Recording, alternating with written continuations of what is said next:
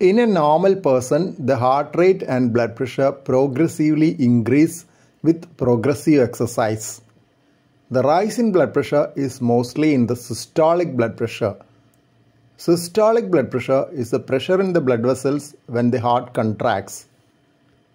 Hence, the pulse pressure or the difference between systolic and diastolic blood pressures is high during maximal exercise. Diastolic blood pressure is the blood pressure in the blood vessels when the heart relaxes and receives blood after a contraction. The maximum predicted heart rate is 220 minus age of the person. The increase in heart rate is needed in order to increase the amount of blood pumped out each minute to meet the demands of the exercising muscles. Systolic blood pressure and heart rate rise mainly due to the enhanced activity of a part of the nervous system known as the sympathetic system. There is also a withdrawal of the activity of the parasympathetic nervous system, which normally reduces the heart rate. Increased cardiac output or the blood pumped out per minute is partly due to increased heart rate and partly due to increase in stroke volume.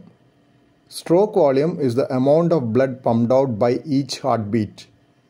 Pulse pressure is increased because of the increased stroke volume and enlargement of peripheral blood vessels during exercise. Now, what happens to your usual blood pressure and heart rate with regular exercise? Even though the heart rate and blood pressure rise during exercise, in the long run it brings down both. When you work out regularly for a long period, the body tones yourself for the exercise. The rise in heart rate and blood pressure for a given level of exercise comes down.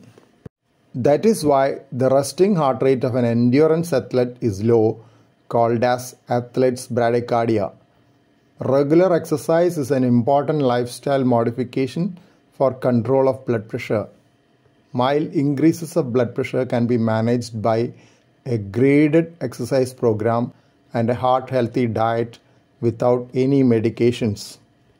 Even those with higher levels of blood pressure can start exercise programs after controlling the blood pressure with medications.